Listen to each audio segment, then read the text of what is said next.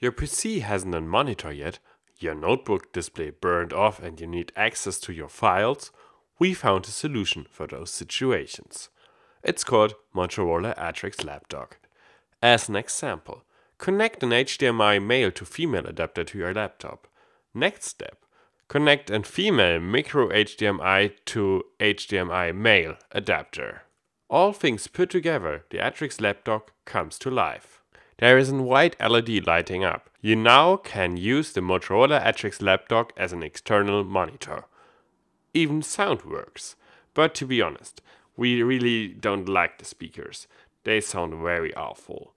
The Atrix Lapdock is a great deal if you want to use it as a second screen or even your main screen. If you have to fit in cables, you also can use its keyboard and mouse. At the moment it's priced around $90 and up. We think the Motorola Atrix is a must-have gadget. My name is Norman, I'm with Nerdbench.